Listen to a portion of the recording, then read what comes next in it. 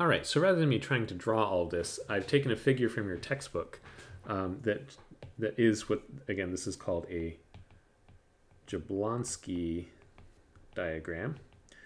And the goal of this is to show where the energy from our photon, once it's been absorbed by our molecule, can go. And these different types of emission of light that we can see correspond to different types of spectroscopy that we can do. So on the bottom here, this is our ground state. And in the previous example we were looking at, this would be our S0 state, where we have our two electrons paired in the same energy level, the N, for example, for our for formaldehyde. Now that light will be absorbed, and that's what represented by this A here. That's right. So this is absorption of light, and the molecule will, the electron will go into an excited energy level. And the different lines here represent different vibrational energy levels. So when the molecule absorbs light, it also not only changes the electronic state, but also the vibrational levels. Now, that excess energy above the electronic state can be lost. And here, this is R1 means relaxation. So some of this vibrational energy that's present will slowly, be lost to solvent or collisions with other things. So the energy that our molecule absorbs will first, some of that will be lost to relaxation, right? The molecule relaxes down to the ground state. And from here, there are several different paths that our molecule can take to get back down to the ground state, right? It's not going to stay at an excited energy level forever. It'll lose that energy and go back to the ground state. And this Jablonski diagram is a way to kind of show the different possible things that can happen. Now, one of these that can happen that leads to no light being emitted is what's called internal conversion. So if our molecule is able to convert from this S1 to an excited S0 state, then there can be a long, well, it looks long on this diagram, but a relaxation of the molecule through all these different energy levels back down to the ground state with no photons emitted. So this is just the energy is lost as heat. Right, so this turns into thermal motion that goes into the molecules in the solvent that are around this molecule that got excited. And so we get no emission. All right, so the reason we need to keep track of this is for some molecules, this is the dominant process.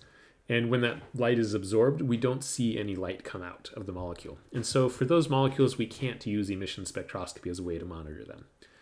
So this is something we need to be aware of that can happen. The second possibility is our molecule gets excited through the absorption process here, goes up to this level here, loses its energy in the first relaxation step, and then immediately emits a photon and goes back down to the ground state. And this is what's known as fluorescence. Fluorescence happens on a very short time scale, so 10 to the minus 8th to 10 to the minus 4th seconds. So this can often occur on sort of nanometer or tens of nanometer time scale. It can be a little bit longer than that. This all depends on the specifics of the molecule you're looking at. All right, and this fluorescence, this is a very useful signal that we can look at for molecules to understand their concentrations, and we'll be looking at that in just a second. Okay, so that's another option, is that we can get emission of light, and that's light that we can then observe and monitor, and that allows us to do analytical measurements. Our third possibility is what's called intersystem crossing. And this is, again, the specifics of all of this depend on the specific molecule you're looking at. For some molecules, fluorescence is the dominant process. For some molecules, it's internal conversion, and for others, it's this intersystem crossing. It just depends on the details of the energy levels and the properties of that molecule. But what intersystem crossing is it takes our S1 state and goes into the T1 state. So similar to internal conversion, but we are also flipping a spin. So we go instead to this state where we have two spins that are aligned with each other. Right, just to remind you what T1 represents here. And again, we'll see relaxation down here. And there's, again, two possibilities here. This could also undergo intersystem crossing and we get no light out, as if it goes back to the, this intersystem crossing back to S0, which then goes to relaxation, right? So this is another possible pathway down this way. Or we can get light emitted that's known as phosphorescence.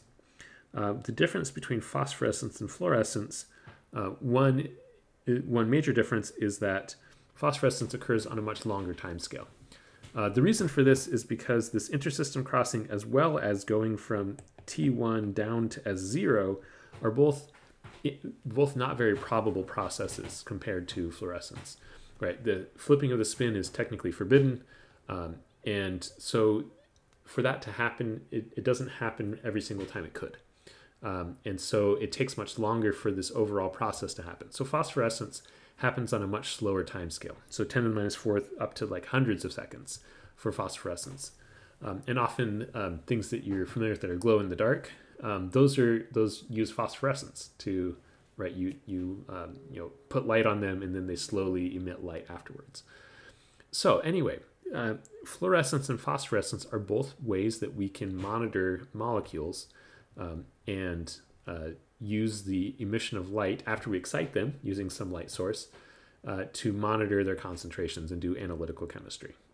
And so there's a lot going on in this diagram, but the main idea being here is there's multiple paths that the energy in our molecule can be lost, and our molecule can go back down to the ground state. Some of those produce light, fluorescence and phosphorescence.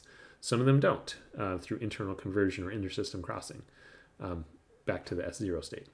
And the specifics of this are going to be related to specific molecules.